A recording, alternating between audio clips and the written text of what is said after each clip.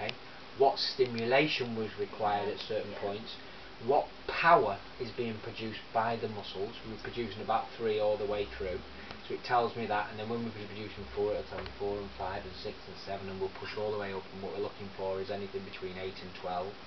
So, you know, we'll push harder and harder, so we look at all of those, and we can see a formulation, we can see what's happening with that.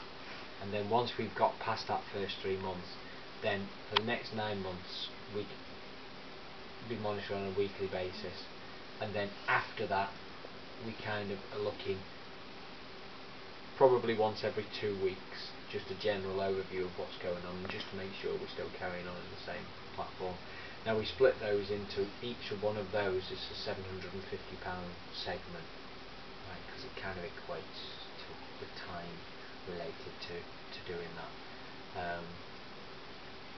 And then we expect that after 3 years somebody would be completely on their own and would have learned something about it. £750 segments. Yeah. How many segments are there? So there'd be 4 over the year. Over the 3 years. £750. But you'd pay the first 12 months to do the first 12 months in with the cost of the machine, package, and then we can do it yearly on from there.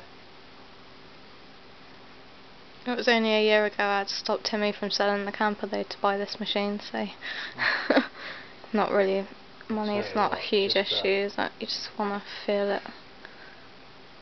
I mean, I have my legs exercised sort of like this in bed, but you know, this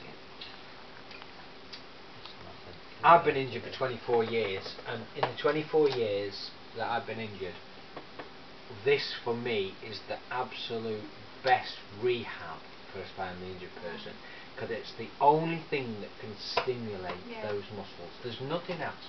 I don't think there's any other form of exercise that Timmy could do that we get that cardiovascular response. Nothing.